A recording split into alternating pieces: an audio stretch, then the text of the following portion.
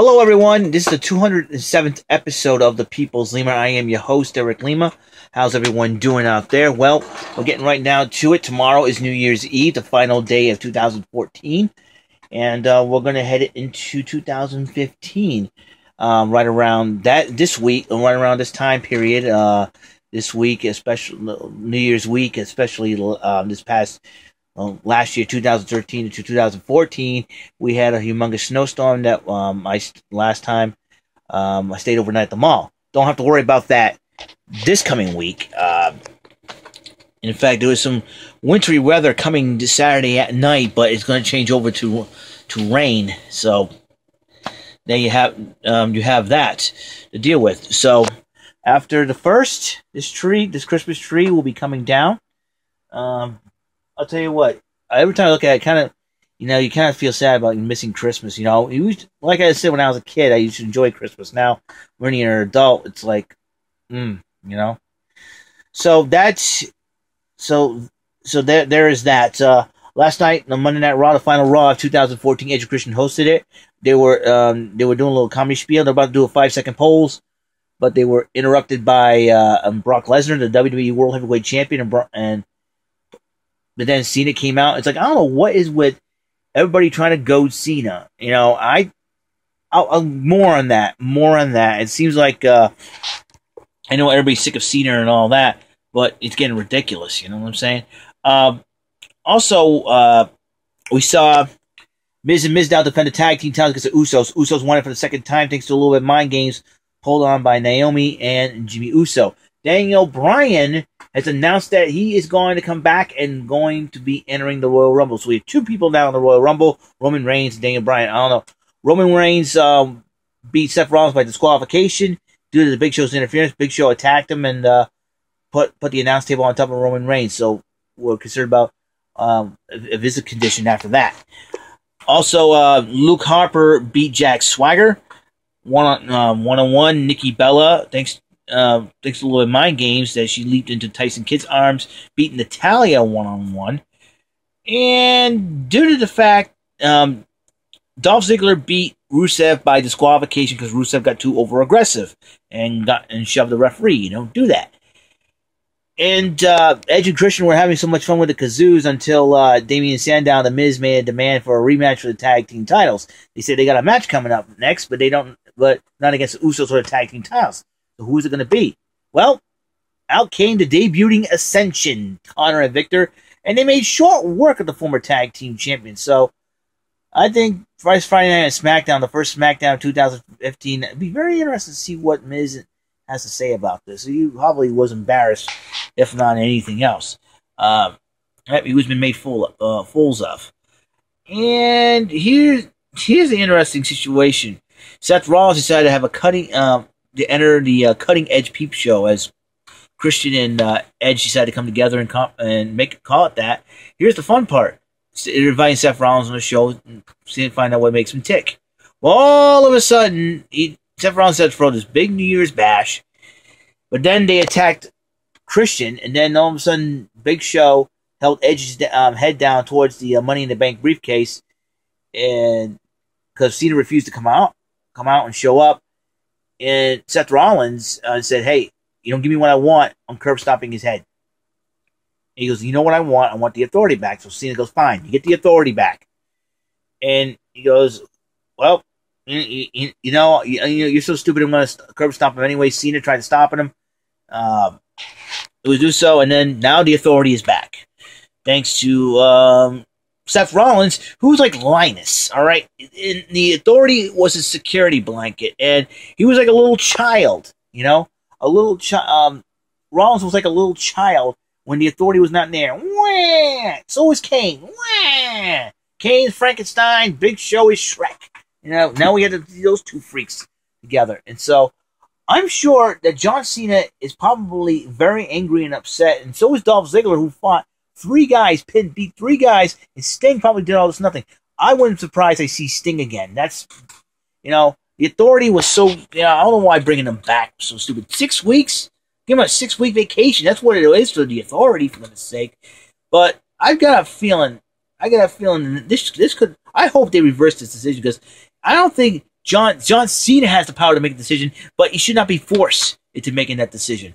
I'm sorry, let John Cena make a decision. You don't force him. You don't force the decision upon him, and it's stupid. I mean, it's totally stupid. I mean, the Authority coming back now. Now we're gonna deal with the Authority again. Best for business. Best for business. Yeah. I'll tell you what. You got Ryback. Ryback talking about his past and how he wanted to be a WWE superstar. He achieved his dream now.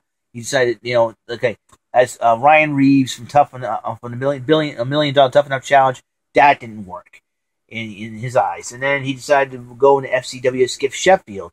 That didn't work. He was repackaged as Ryback, and rest is history. And he says that him against Rusev will not just be a USA versus Russia thing. It'll be a big guy kicking another big guy's butts. And basically that would be very interesting to see where those two monsters lock up. Will they lock up at the Royal Rumble? Will they lock up at WrestleMania? Who knows for sure. And so I'm curious to see what happens now on Friday Night SmackDown, the first SmackDown of 2015. And 2 weeks from this Thursday, SmackDown will be moving back to Thursday nights on Sci-Fi. So it'll be very interesting. Tune in for that. Let's see. What else is there? Oh, boy. Well, I don't know what I'm doing for New Year's Eve tomorrow when I get out of work. I'm probably going to go straight home, eat some lunch, and watch some Three Stooges. Because I got all the Three Stooges on DVD. Don't need to wait till 8 o'clock and watch them on TV 38 while I got every single episode on DVD. I don't know what my family has planned. I don't know what's going on. I know it's right around last week. It was a crazy week. I mean, we had the warmest Christmas ever. Near 60 degrees. Between Christmas Eve and Christmas. Near 60 degrees. I mean, now we're back to seasonably cold weather. Like I said, Saturday night could be a wintry mix, but would change over the rain. So it's probably a moot point to go back there and try to shovel some snow. And then all of a sudden, hey, it's raining. We don't worry about nothing. So we'll see. We'll see what happens at that time and that point. So who knows? We're right near the coast, so we'll probably get just plain rain. Who knows? A lot of crazy things could happen between now and then. And if I have to go back to work for Saturday night, I don't have to worry about a thing because I got every single episode of Batman on DVD. I mean, I got this. Hold up. Batman. Like, why worry? Why worry? Duh! I got every episode of Batman. If I let's say I go home around 7:30, I just plop in a DVD and go, okay, which episode's playing? Let's play that episode. Never know. Don't have to worry about me TV. Just plop in an episode of Batman. Boom, I'm gone. I'm good. So a prediction is though, my father heard about this that we have a cold. We're gonna have plenty of cold weather, but we're not gonna have a whole lot of snow. So that could be very interesting. I mean, was the last time we didn't have a whole bunch of snow was the 2 years ago, the 12th, 2012. Excuse me, 2012. We didn't have a whole lot of snow, and plus it got warm early in March. I remember, was it the 16th of March, the day of my friend's funeral? My friend Mark S. Supernaut's funeral. It was really warm, like up in the 80s. I think it was that day. I forget. So it was crazy. It was a crazy weather day, and very interesting, too. It was like 2:30 in the afternoon, and very amazing. So this is not my final show for 2014. Tomorrow will be, obviously. And then I'll do a show on New Year's Day after work. And then, because you never know what's going on, and just... what's going to go on for 2015, I don't know for sure. And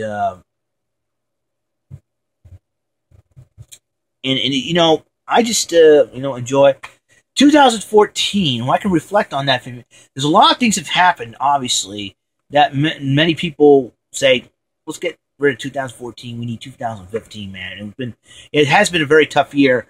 Mostly the highlights that I have was going to visit my future sister-in-law's family at the time. Danica is now my sister-in-law, and that was another highlight. Her and my brother getting married.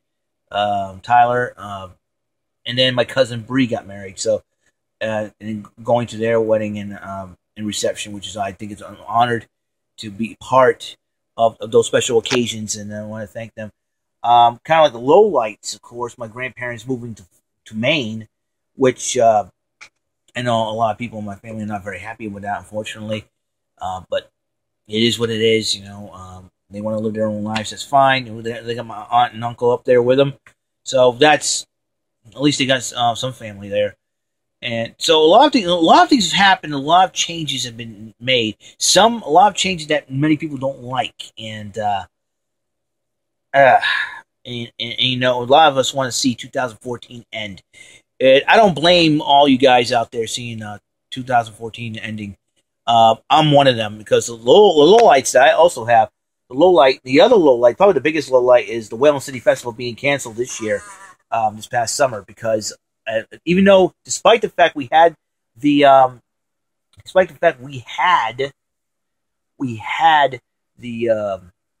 carnival, you know, it wasn't the same. It wasn't the same because you look surrounding the carnival, there was nothing. Usually, there's flea markets, there's a wrestling ring, music playing, and all that. But unfortunately, despite my efforts to try to bring the festival back here to New Bedford, to Butler Park, to get that changed, you know, by my petition on change.org, and I felt like I failed, and I apologize to everyone who signed the thing. I felt like I let everybody down in that perspective. I know, despite getting an interview on WBSM with my good friend Taylor J. Cormier, which I want to thank him for that, and getting the word out on Fun 107, which I was really shocked and I'm honored. This is the premier radio station of the South Coast. So to those out there who signed the petition, you know, I'm sorry, and I felt like I let you guys down on that department. I feel really bad about it because I felt like I could have done more. But, you know, I think with the neighbors surrounding there complaining about everything, and a lot of people, you know, say, "Oh, the gangs and all that." That's what it all started in the first place. It was those 20. It was a gang warfare at the Whalen City Festival. They decided to pick that area back in 2006, and because of their antics, the curfew was hit from 9 to 8, and that declined sales. That declined everything. And before you know it, boom! This year gone, canceled. And due to that, the Whalen City Festival has now moved to Fall River, now called the Spindle City Festival. Am I going to attend this year? I'm going to attend this coming year. Maybe I'm thinking about it. If they decide to bother planning it, and if they decided, well, we're going to have the Whalen City Festival back this year, then that's great. That's fine. Then I appreciate it. But unfortunately, that was the low light. It was really, really tough. And like I said, a lot of people are looking forward to seeing 2014 end. I'm one of them, but I never complained about this year sucks, this year's this year's that. It's just that there's a lot too many things going on. It's like, you know, you can't say anything nice, don't say anything at all. Unfortunately, that's the way, you know, things, the way the cookie has crumbled. And I don't know what to do now, and just wait to 2015. See, am I going to make a lot of changes? Forgive me if I move my camera a lot. It's very tough to get a position here. I should get one of those sticks, the selfie sticks, I think it's called. But I also like to do a panoramic view, just have a lot of fun with this, you know, and not just stay in one place. So I can do that too. And I thought it was really cool. So I don't know what's going on. Another low light was the Red Sox end up in last place again. John Lester leaving the team after via trade, and then decided to go with the Cubs. You know, David Ross is now with the Cubs too, and like everything is happening all at once. So we're going to see a different Red Sox team in 2015, deciding at Hanley Ramirez and Pablo Sandoval, a.k.a. Panda, and we traded up for Rick Porcello. Yoenis Cespedes is now in Detroit, so Detroit's got a little bit more offense in their lineup. So Rusney Castillo, he may end up playing. So we'll see if the Red Sox make any more moves in the off season as time permits will go along. So just to let you know, this is the 207th episode of People's Lima. We're about wraps it up. This is Eric Lima saying, be cool, stay solid. Remember, kids, be like Billy, behave yourself. Have a nice day. Go shop at Kmart and save the Texas Prairie Chicken, all right? And hope everything you're going for hits the bullseye. And that's my the meaning of the saying. I've always had fun taking go home lines from other shows and do that. So farewell. We'll see you tomorrow for the New Year's Eve edition of the People's Lima. And I'm not gonna do a marathon. Don't worry about it. So be cool. Rock on. God bless. See ya.